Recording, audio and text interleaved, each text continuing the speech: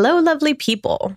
I want to give you a heads up that in today's episode, we will be discussing some very heavy material. The team and I set out to create today's episode with the aim of detailing how to handle, crafting, and delivering difficult communications. But as we dug into this topic with our guests, it became apparent that this subject matter is extremely tough and emotional. The situations and bad news that our guests have had to navigate and deliver in their respective fields is a lot. So rather than gloss over these situations and try and be more lighthearted on the topic, we decided to embrace the discomfort and complexity. Even though the experiences of our guests are unique and particularly challenging, they are communication professionals in their own right, and their experiences and stories have a lot to offer us. All that is to say, this episode may be triggering for some listeners. To state it explicitly, we will be hearing from our guests about reporting on the Sandy Hook school shooting, stories of communicators who've had to handle sexual harassment cases, and we'll be talking about racism. So, if that's not something you feel like you want to get into today, that is totally understandable. Take care of yourself. You can save this episode for a time when you're feeling up to it, or go ahead and skip this one entirely. We've got lots of great other episodes that you can get into instead. So, without further ado, this is the bearer of bad news. These two things, they may seem completely opposite, the moral case versus the business case, but they're inexorably linked. There's no way you can achieve the business/commercial case without the moral/culture piece. You're listening to Infernal Communication, brought to you by Staffbase, and I'm your host, Kyla Sims. Hard conversations are not new. Humans are complicated, and so is our world. The reality is bad things happen. Hard things need to be communicated. There's really no way around it. Whether it's communicating layoffs or lockdowns, crafting apologies or prepared statements amid controversy, or even having to call out bad behaviors or optics in your own organization, being the bearer of bad news is never easy. It can certainly take its toll, but in the end, it is a part of the job. Though we may not be able to protect people from the bad things that are happening, we may have the power to mitigate some harm in the way we choose to communicate and deliver this news. So that's what we're going to dig into today. We're going to try and figure out how to have these conversations better, how to navigate the messiness, and what we can do to reduce harm, and how we can prepare for these conversations and situations so they don't leave us curled up in a ball on the floor. To get a handle on all of this, I went looking for communication pros who are experts on navigating and delivering these difficult truths. I'm sorry, my son, I didn't realize, unplugged my computer. For avid listeners of the show, you may recognize this voice from our episode on mental health called How Do You Really Feel? So I'm Tangia Renee. I mean, that's what people call me online, Tangia Renee. Aside from being a podcasting powerhouse, Tangia has spent many years as a communications professional working in complex, highly visible, high-stress environments. So she's had her fair share of dealing with difficult situations and delivering bad news. So I want to talk to you a little bit about your experience in crisis comms. I imagine with campaigns and in organizations and all of these things, crisis comms probably came up quite a bit. Oh my God, there's so many. In every role, there's a crisis.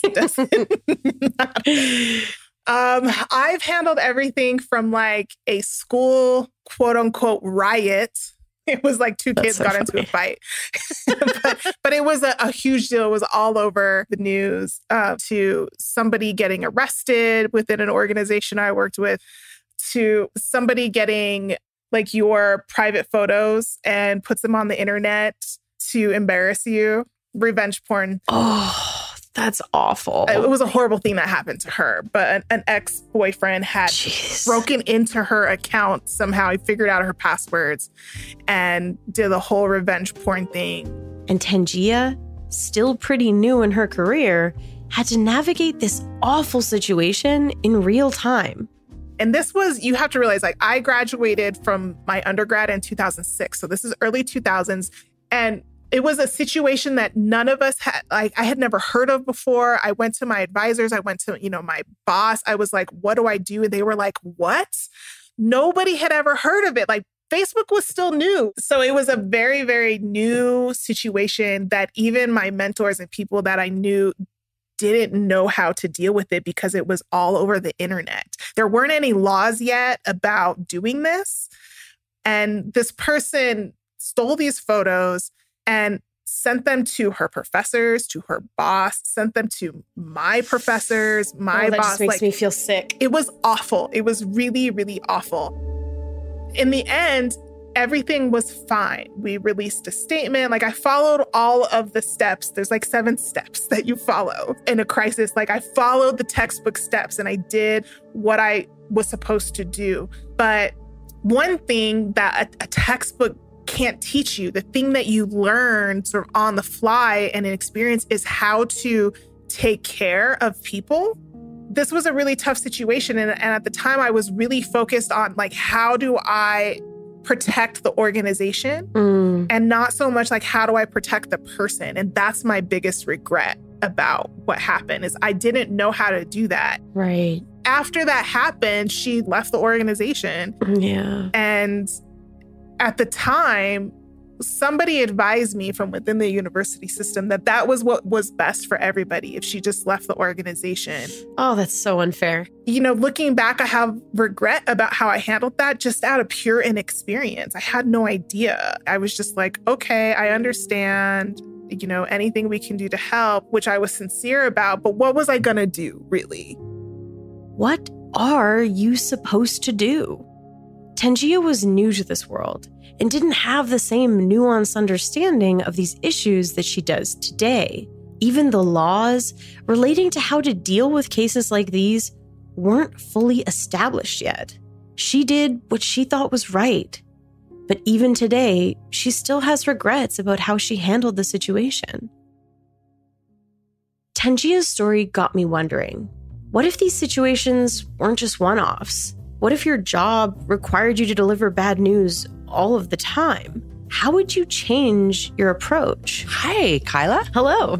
It's nice to meet you. It is nice to meet you. So I invited someone whose entire job is literally to deliver the news. Not just to one person or one company, but to a whole country and sometimes the whole world. My name is Robin Stickley, and I'm currently the CEO to a 5-year-old boy. I think that's how I'm known in the world right now. But in terms of my broadcasting career, Kyla, yeah, I have worked in TV news for over 20 years, kind of a spectrum of different jobs. Robin Stickley is a veteran broadcaster who spent most of her career as a journalist with Global News in Canada. Mostly my background is reporting and then being on the anchor desk. That's kind of who I am professionally, I guess, yeah. The realm of broadcasting can teach us a lot about how to deliver hard truths. Talking with Robin, I wanted to understand what it's like to embody the role bearer of bad news in front of an international audience on live television, and what wisdom we can take from those experiences that might help us become better delegates for sharing life-changing information. So I want to start by helping our listeners step into your shoes a little bit. So how did you get started in this world of broadcasting? I can remember being a little kid, but I think Canadian listeners might know the name Barbara Frum. The Journal with Barbara Frum. And she was an anchor who worked for the CBC, the Canadian Broadcasting Corporation. Good evening. 1989 has been an extraordinary year. When I watched her, I thought to myself, gosh, every night she's talking about something different. Tonight we begin our program with a special review of 1989. And I thought, that job seems so cool. It was kind of one of those things where all along the way, when I would go and, shadow journalists and spend a day trying to get an idea for what it was like, you'd hear these kind of veterans and people who'd been on the job a long time kind of saying, well, kid, don't do this unless you got a real passion for it, kind of thing. Like, it was almost that warning of like, this is a tough gig and there's not a lot of jobs out there and you're going to hate it a lot of days. Fire in your belly, I remember was the words of my first boss. If you don't have the fire in your belly, don't do it. And I thought, I have got the fire for it.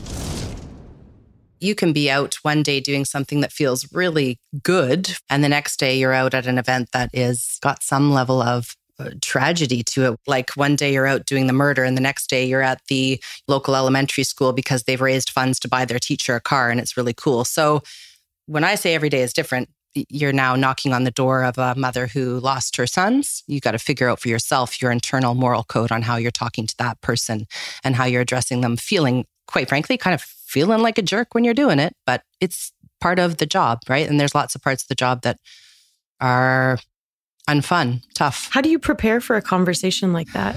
That was one, honestly, Kyla, that I was never great at. You know, looking back on the professional stuff where it was, I can think of a double murder suicide and we're trying to talk to family. And honestly, I always kind of started by apologizing because you feel like there's an intrusion.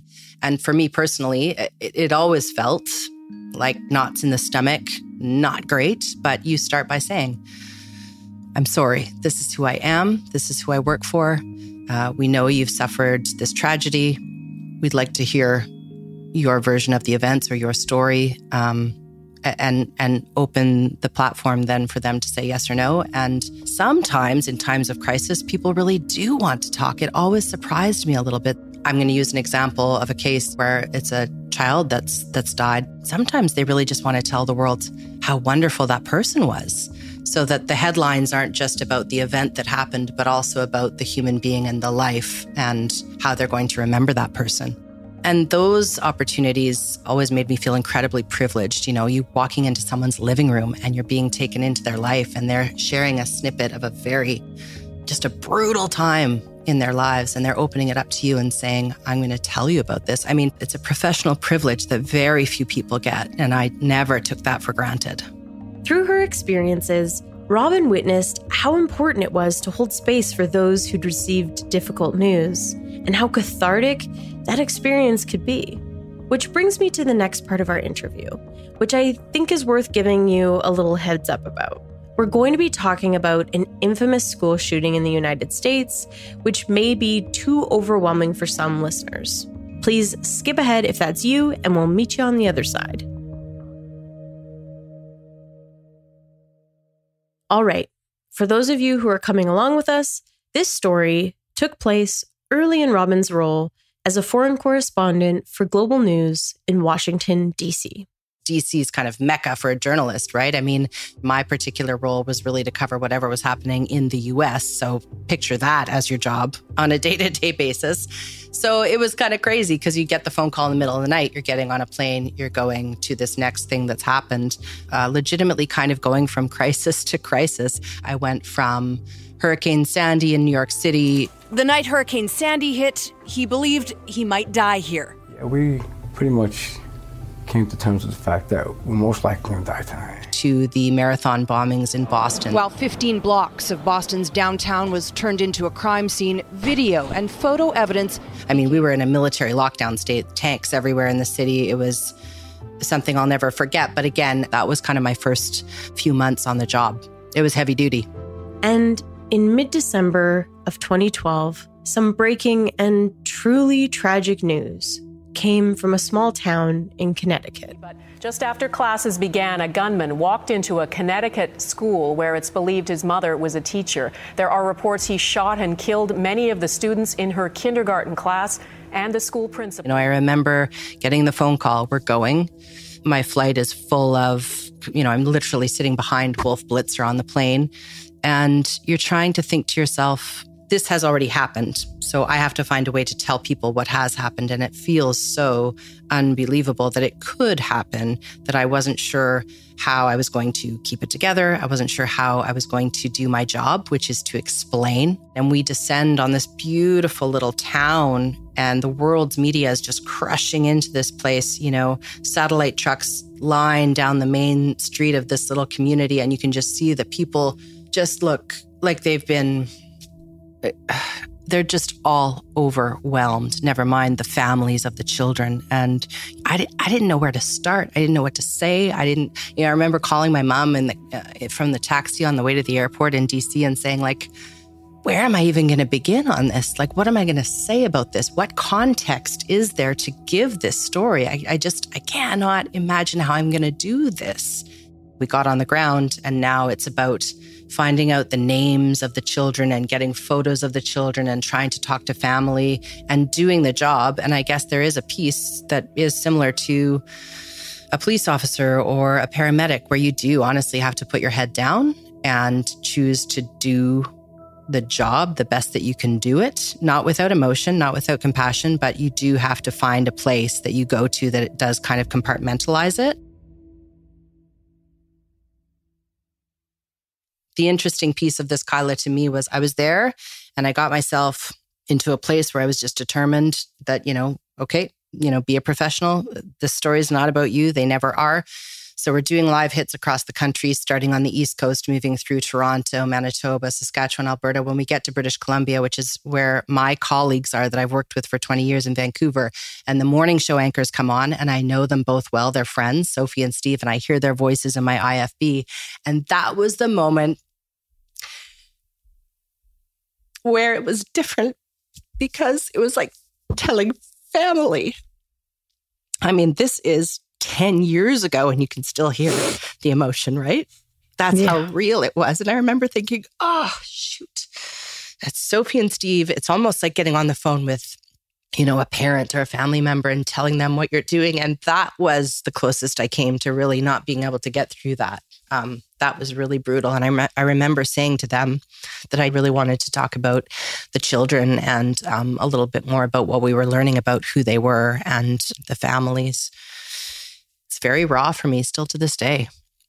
We've both got our Kleenex out. We're both just having a little cry. Yeah. Thank you for sharing that. It's obviously a difficult memory. How do you protect yourself and your mental space when you have to report on something difficult? Yeah, I still carry, it's funny talking to you, so much of it comes back up. I really do still carry a lot of it with me. And I think, honestly, most journalists would say the same thing, that you carry some of these stories with you forever.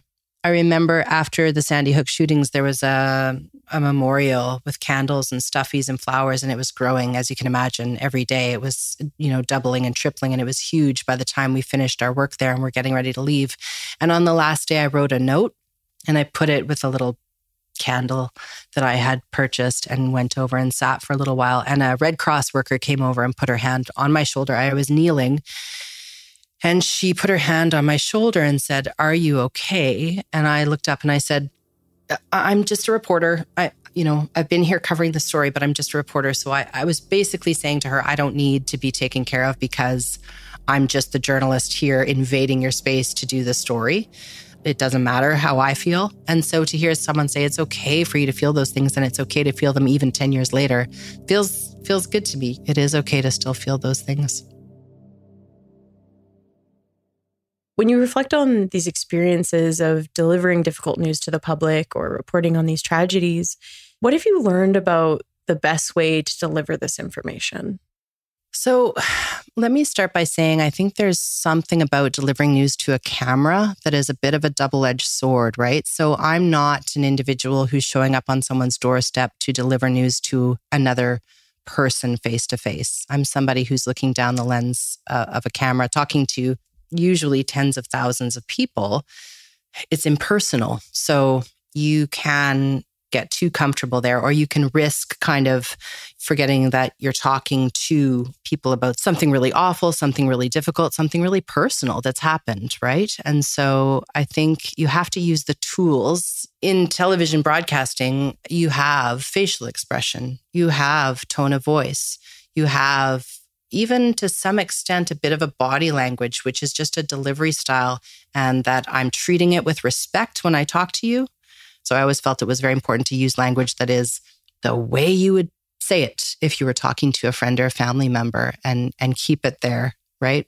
What advice would you give to communicators who are in the position of having to deliver quote unquote bad news? I think it's about putting yourself, if it's a face-to-face scenario, I think it's about putting yourself in the shoes of the person who's receiving the news a little bit. I know that sounds maybe a little bit simple and cliche, but You know, my husband said to me several months ago that a friend of his had lost his job, I think been fired. And he said, I don't know. I said, well, what would you want to hear from this person if you'd lost your job? He said, yeah, absolutely. I said, well, then that's the right thing to do. You should reach out. It can be awkward is the thing, right? How do I say this? How do I do this? I think it comes with a load of all the things I just kind of finished talking about.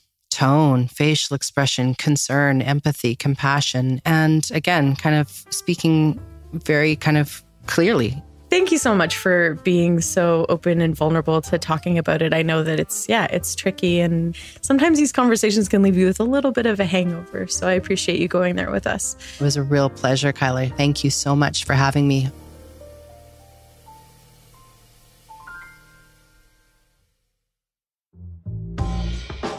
You're listening to Infernal Communication, a podcast brought to you by Staffbase, where we dive into the deeper conversations happening behind some of the biggest comms problems and puzzles that impact organizations and beyond.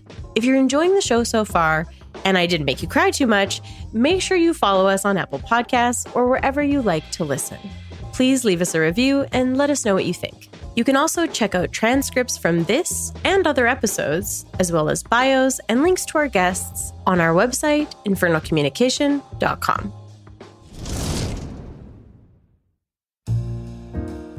In today's episode, we're talking about being the bearer of bad news.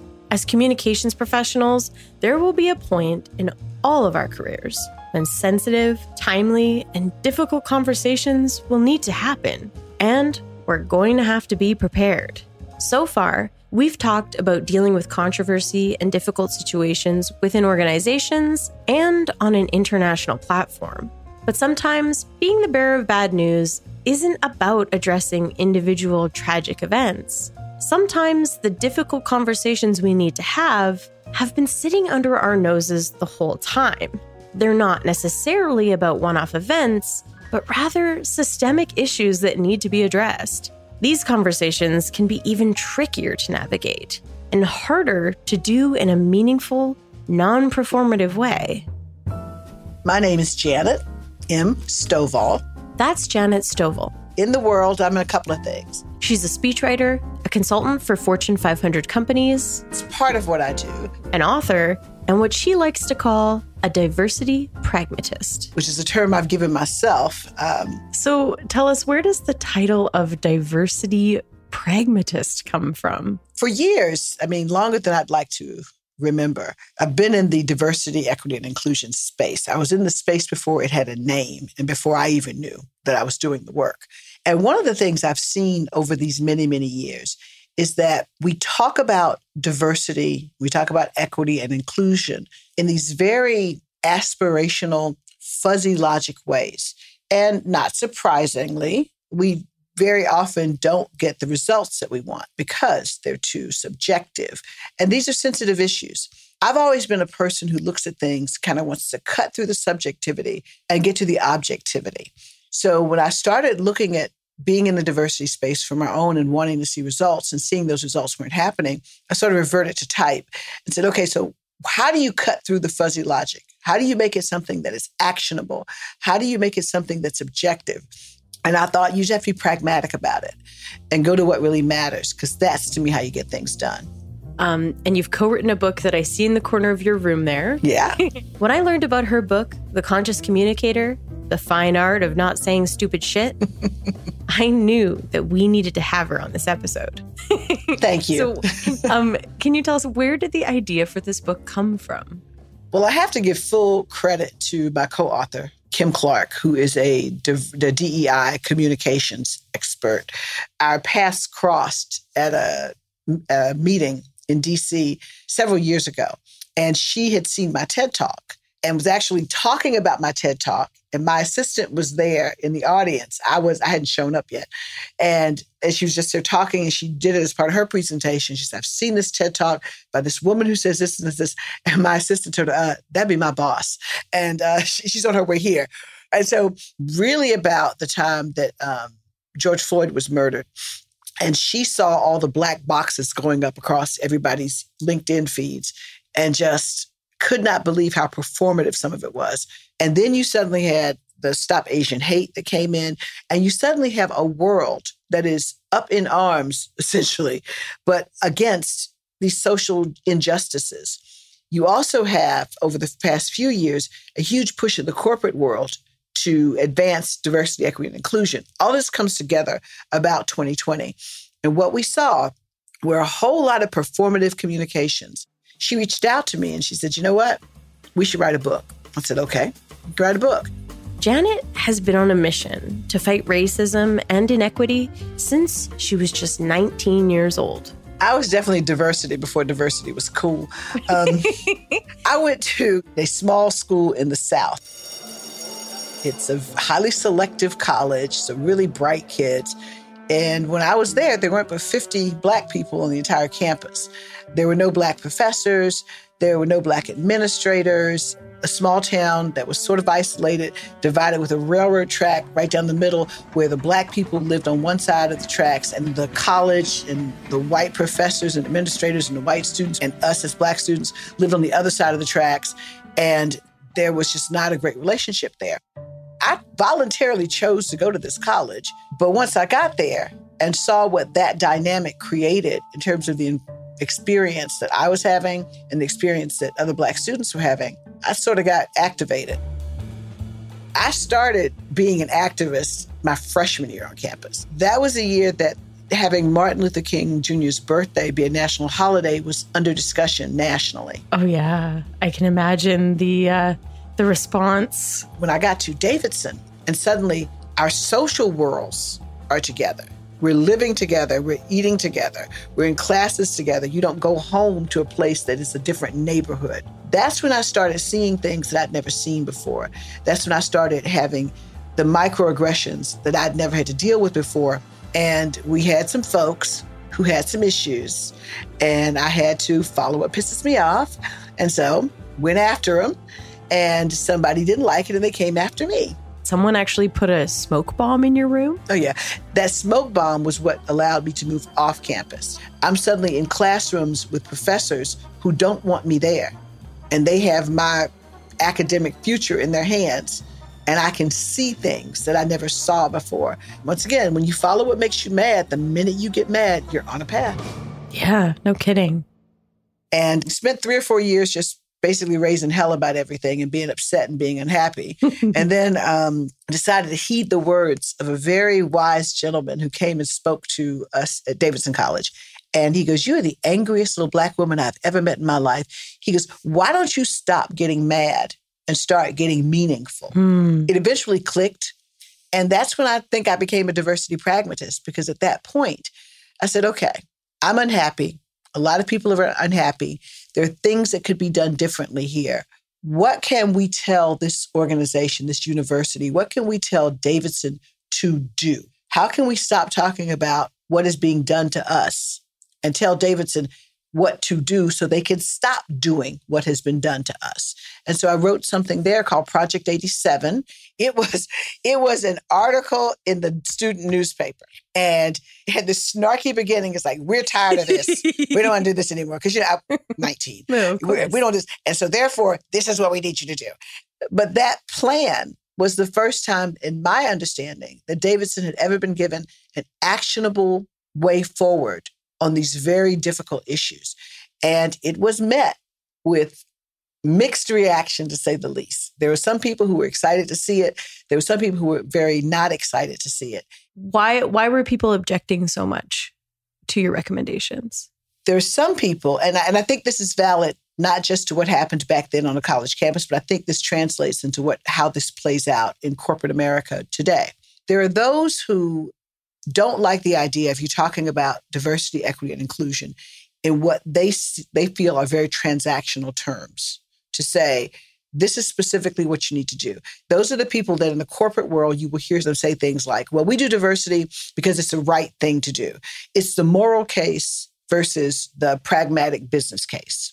It's the culture case in corporate America. It's a culture case versus a commerce case. So the people who are on the culture and the moral side tend to be turned off by the idea that you talk about what they believe is a very heartfelt, passion, warm, fuzzy, spiritual thing the whole idea of diversity and doing the right thing for people, when you talk about it in these very concrete terms. So you get pushback there.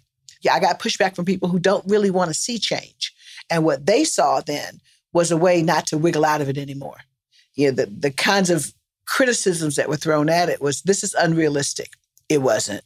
This is demanding too much. I didn't. You know, this is asking us to move too quickly. It wasn't.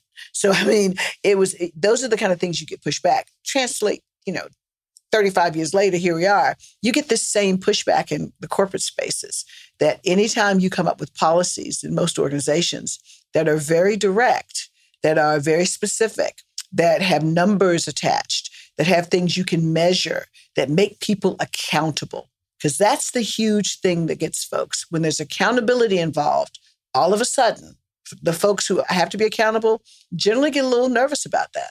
You've got skin in this game, to pun, all pun intended, but you do. And so, I think at Davidson, that's what it was then. And at the time, I didn't recognize it. It's only been over the years that I've seen this behavior repeated outside of that I realized that was a microcosm of the world. I just want to add a little disclaimer here. Since Janet attended college in the 1980s, her school has made much more of an effort to be inclusive and did eventually take her suggestions seriously, just not when she originally pitched them 35 years ago. So let's fast forward to today and take a look at the book Janet co-wrote with Kim Clark, The Conscious Communicator, The Fine Art of Not Saying Stupid Shit. Because I also am very analytical, I built a model, and it's what the book is wrapped around. It's called the DEPT model. DEPT is an acronym for deliberate, educated, purposeful, tailored, and habitual. The 5 things you need to think about in terms of when you start communicating in the DEI or the social justice space. These are the 5 domains that you need to pay attention to. If you take yourself through this model as a communications department or as an individual, if you do that, it gives you a way to recognize whether or not what you're stepping into is something that you should be stepping into in the first place. And then if you continue to do it, what you should be able to say or not say, so you don't say stupid shit in that space, making the subjective objective. Do you have an example of where the depth model has worked? An organization that I was working with wanted to speak out when Roe versus Wade was overturned. The 1973 decision giving a nationwide constitutional right to end a pregnancy. The decision is expected to... And the question is, should we speak out about this? And, my response was, I'm guessing no. And they said, well, why not? Microsoft and some of the big ones came out, had a statement, and said what they were going to do. And so this company wanted to do something like that. I said, let's apply the depth model here. If you make this statement, if you step into this space, is it deliberate? Are you doing it for a specific reason? What is that reason? Is it educated? Do you know everything you need to know about this topic, about what your proposed response is? Do you know everything you need to know? Women of color are disproportionately affected by the loss of Roe versus Wade. Do you understand the male perspective on this? And do you even understand what the actual legislation does and what it's going to mean? Is it purposeful? How would stepping out into this issue align with this organization's mission, vision, goals, and everything it says it's about? Does it align? Is it tailored? Does this particular topic in any way intersect with this particular organization's core competencies? What industry are you in? What business are you in? What can you, based on who you are and what you do every day, can you move the needle forward on this? And then finally, is it habitual? Have you ever spoken about anything like this before? And do you intend to continue speaking about this, or are you jumping on a bandwagon? And so I said, let's take that. And I told them, take each one of those categories, ask yourself that question, rate your answer, your degree, for, against, yes, no. Rate it on a scale of 1 to 10, and then average those numbers. What's your number?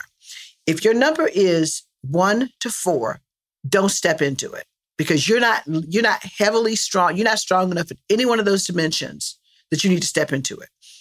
If your number is a 5, then figure out how you can get stronger in one of those domains.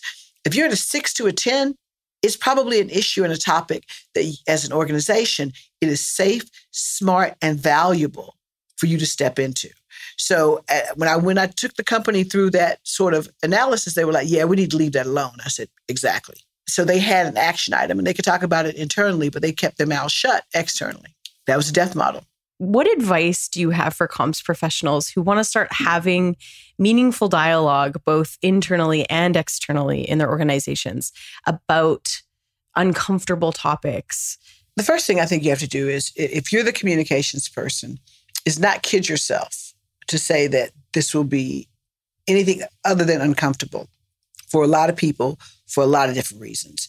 You know, you're going to be poking in some very sensitive areas. So think about it that way and don't approach it with any sort of misconception to the contrary. The second thing, the advice I give most communications folks, try not to make it personal. The DEI space operates on an interpersonal level, but the issues that make DEI necessary are systemic inequity, systemic racism, systemic sexism, systemic homophobia. They are bigger than any one team, any one conversation, any one organization, any one industry. On the one hand, that may make people look at it and go, well, then what can I do about that? That's bigger than me. It is big. But as communicators, what we can do is we can narrow things down. We have the ability to make things specific and to make things applicable to the audiences that we engage. So you have to balance that space between what the speaker wants to talk about and cares about, what the audience needs to hear, and bringing those together so that there's some behavior change or mind change or thought change or something. So that's sort of a tricky space. So as communicators, I think the best way to deal with these issues is to go into it with an understanding that's uncomfortable, the realization that it's systemic, but then figure out how can we talk about this in a space that everybody can relate to. When you make that connection to the business goals of the company, you take it out of the realm of people having to personally get behind this. When people do it because an organization says, this is necessary to our profitability, this is necessary to our sustainability, then you do it. That's a role communicators can play and help organizations do that. I am solving for dismantling systemic racism, dismantling systemic inequity, period. Because I believe the business world is uniquely and exclusively positioned to make the biggest change.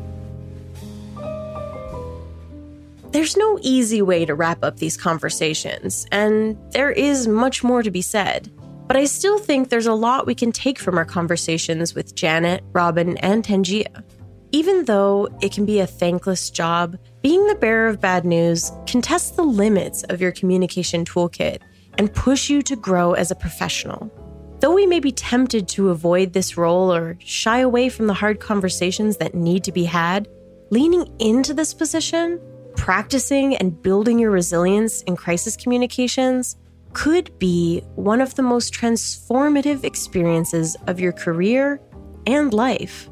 So whether you're breaking tragic news, handling sensitive topics, or communicating jarring systemic shifts in your organization, there is one thing I want you to take away from our conversations today. It's not personal, but you do need to consider the person or persons on the receiving end if you want to get through to them. Good news or bad, it's that connection between communicator and audience that can make the difference.